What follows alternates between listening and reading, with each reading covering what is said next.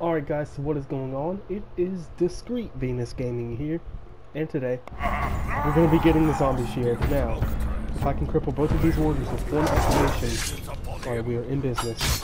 Alright, so today I'm going to be getting the Spectral shield. I'm going to show you guys just how to do that. So the first thing that we need to do is we need to kill a warrior. To get the key, which is more than just a shield part. I never really realized how much we need the key until I did this. See, now it glitch didn't have two keys. This is no ordinary key. Alright, so that's how we get the first piece. Oh, hello, zombie. Alright, so the second piece is the door. Now, the door piece can be either right there,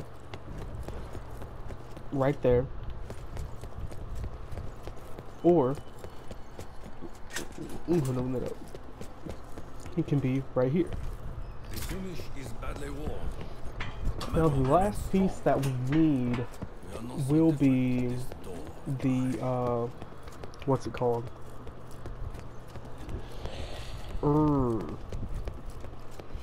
The blue stuff. You guys know what I'm talking about. Yeah, right here. So this is one of the spots that can be right there. We were meant to find this here.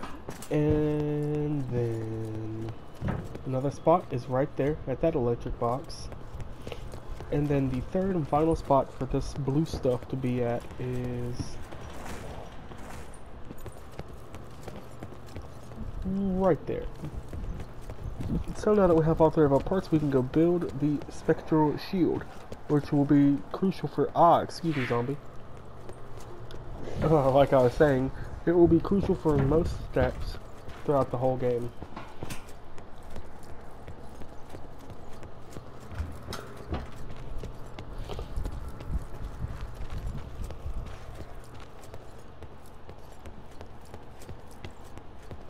Running down the stairs. This gun right here. Overpowered.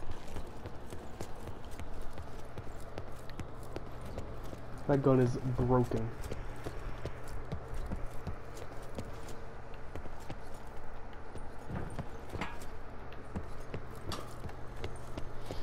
I've actually got to work on something for school after I record this video that I completely forgot to do earlier.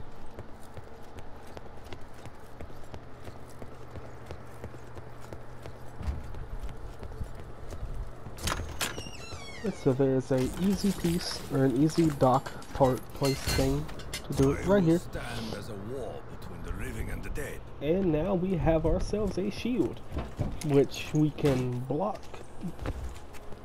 We can go through spectral vision, and then we can use the key to drain essence. Which after I get the zombie kill. Hello? Okay. Which I'm going to go do now.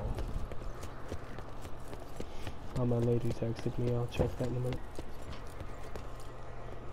I'm just going to show off the power of the shield on our round 2 dogs. We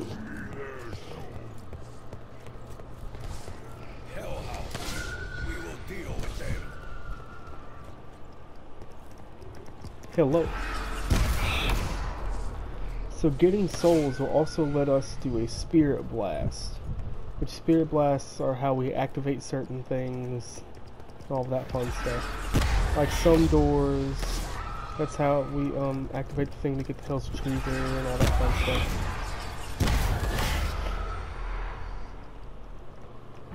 Hello, other dog.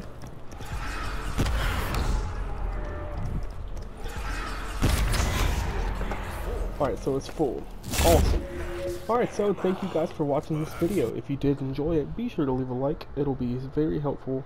And I will see you guys in the next video.